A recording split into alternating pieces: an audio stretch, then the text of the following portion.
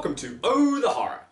I'm Fedora, and hey, if the Nightmare remake didn't do it for you, then hold on to your hockey masks, because 1 year earlier, Platinum Dunes gave us this massive pile of meh to sink our teeth into. Ooh, the extended cut. Are we actually going to see Lois meeting Jimmy Voorhees in this version? Because that's truly what was missing from the cinematic release.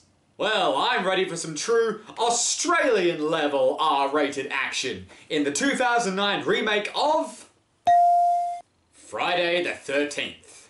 Right away I'm seeing some promising credentials here. The same director as the remake of Texas Chainsaw Massacre, and the same two writers from Freddy vs. Jason. And it's played over a redoing of the finale of the original movie, where Pamela Voorhees gets beheaded by the sole survivor of her rampage on Crystal Lake. You should have been watching him! Every minute! Yeah, she's got a point. Where was Special Effects Supervisor Scott Stoddard when Jason drowned? This ends with the young Jason finding his mother's head, which speaks and sends him on his quest to kill anyone who dares enter Crystal Lake. Or at least anyone who dares eat a banana near it. Fucking Jason hates bananas. We then cut to the present day where a group of horny teenagers are hiking through the woods looking for weed, because the Friday franchise is synonymous for its rich and developed characters. And they spend the night talking about the Crystal Lake murders. This girl, she cut that lady's head off with a machete. Her son, Jason, he came back. He was actually there. He watched his mom being beheaded. Well, looks like somebody watched the opening credits. Take that, Cindy from Terratoons. Seriously, guys, how did he know any of that? After an intellectual discussion on theoretical physics, who should appear but the Phantom Killer from the town that dreaded sundown? That's a weird cameo. One thing people seem to go on about this movie is Jason's new killing style. It's a bit more like a hunter or a survivalist, using bait and laying traps. And you can find out more about it when he guest stars on the next episode of Bushcraft. Meanwhile, this girl, Whitney, and her boyfriend are exploring the nearby camp, where it turns out that she bears a striking resemblance to a young Mrs. Voorhees. Not that we need to establish that plot point too heavily, since we know Jason can apparently be fooled by somebody just wearing a sweater. Speaking of which, Jason attacks the two next, and after her boyfriend is killed, Whitney runs back to the camp where Drop Dead Fred TV edition finally gets killed as well, and she's left at Voorhees' mercy.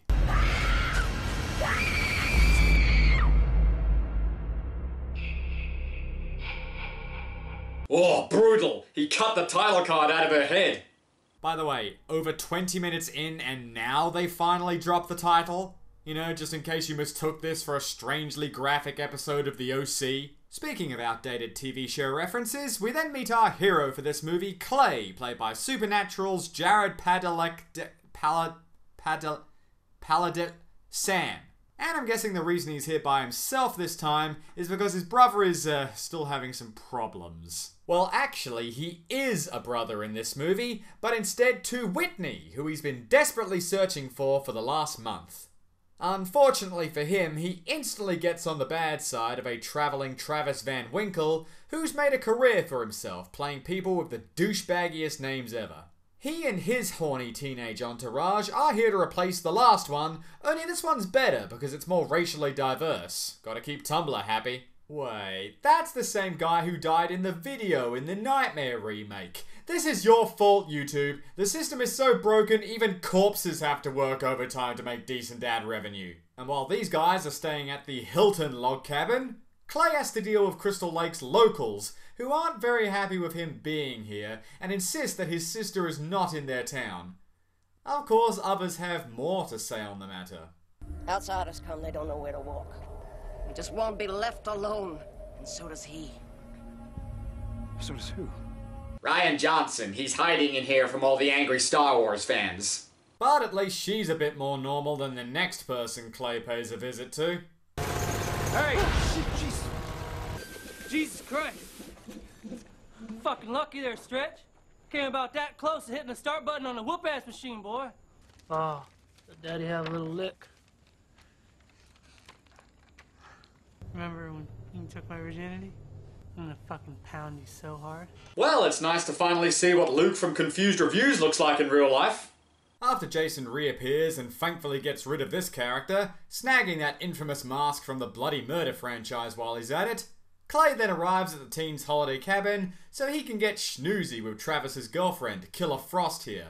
And I know this guy is supposed to be some unlikable turd so we can root for these two getting together, but again, seeing how another horror movie featuring a supernatural brother turned out, that's just gonna make me think Clay's a killer who sees an illusion of a killer who sees an illusion of a killer. Doctor, I really think you need to talk to my invisible friend. He's having mother issues again. Woo! Thank God I bought the extended cut. Heaven forbid I missed the all-important beer pong scene. I'm guessing Jason must have recognized Danielle Panabaker due to his next kill. By the way, for everyone watching, getting smacked in the face by a speedboat going about 60 k's an hour is more of an inconvenience. In fact, it doesn't even leave a mark.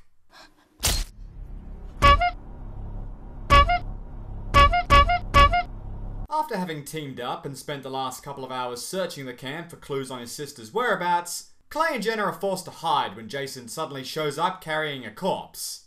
But luckily they manage to escape, yet set off an alarm in Jason's bat cave, where it's revealed that Whitney is in fact alive, having been spared by Jason due to her earlier established likeness to his mother.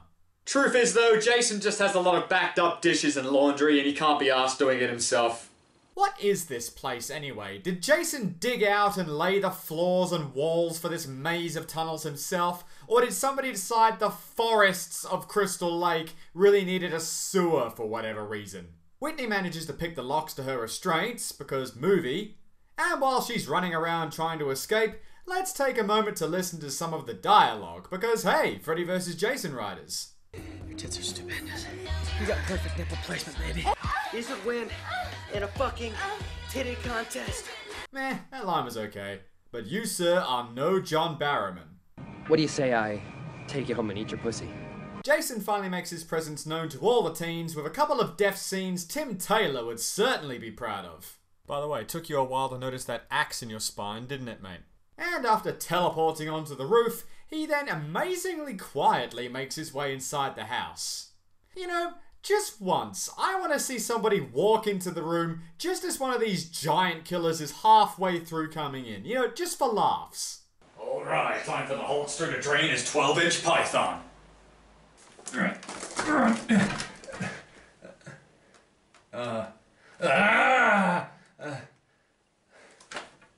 you at least give me a hand? Not even the timely arrival of Officer Desperate Housewives is enough to save them. So everyone just bails into the woods, which ends up in a brutal death for Van Winkle. Take it like a man, dude. Andy from Part 3 got sliced in half too, only from the nuts up. Also, nice of Jason to give Papa Sawyer here something to eat on the way home. Clay and Jenna, in their bid to escape, attempt to hide in the one place they know Jason will never go. The cabin where they first saw him dumping bodies. The actual reason they're here is because the movie needed to give them an excuse to find Whitney. Oh yeah, she got recaptured a while ago, making her whole escape scene a complete waste of our time. So the three flee into the tunnels with a pissed off Jason close behind. Jenna gets killed along the way, which ends Clay's hopes of getting into her house of wax. And the tunnel eventually leads the siblings to an exit inside a random upturned bus. Okay. After that, they go to hide in the shed of Honey Boo Boo's dad from earlier, because for some reason these people just can't run without stopping off somewhere to give Jason time to catch up. And that is of course exactly what happens. Jason slaps Clay around for a while before trying to shove his head into a wood chipper. And thank God this movie sticks to the Scarecrow Slayer method of establishing your wood chipper before showing it in your finale. No sense in putting any kinks in this movie's bulletproof plot right at the end. Luckily, Whitney distracts Jason long enough for them to get a chain around his neck and toss it into the chipper. But we don't get to see him get blended, he just kind of gets strangled and stabbed. Lame. So after taking the time to untangle Jason and drag him all the way to the lake to bury him at sea for some reason, this movie comes to an end, and you know the drill. Damn it, Marcus Nispel, you had your chance of making a big, ugly, headless CG Betsy Palmer grab her, and you blew it. And that was the Friday the 13th remake. The Friday franchise has never exactly been plot-driven, so apart from some more noticeable things like the even less likable than usual characters with their horrible dialogue, the alterations to Jason, and the obvious modern horror touches like the grunginess and the bullshit shaky cam, this could have just been marketed as another sequel, and I don't think too many people would have noticed. It did have some satisfying death scenes, but so did a lot of the other movies, so that's not saying a whole lot. A pretty pointless remake overall. And that's all from me for tonight, so I'm Fedora, this is Oh the Horror, save a screen for me, and we'll see you next time. Let's gather around the campfire and sing our campfire song. Our CAMPFIRESONG song. And if you don't think that we can sing it faster, then you're wrong. But it'll help if you just sing along.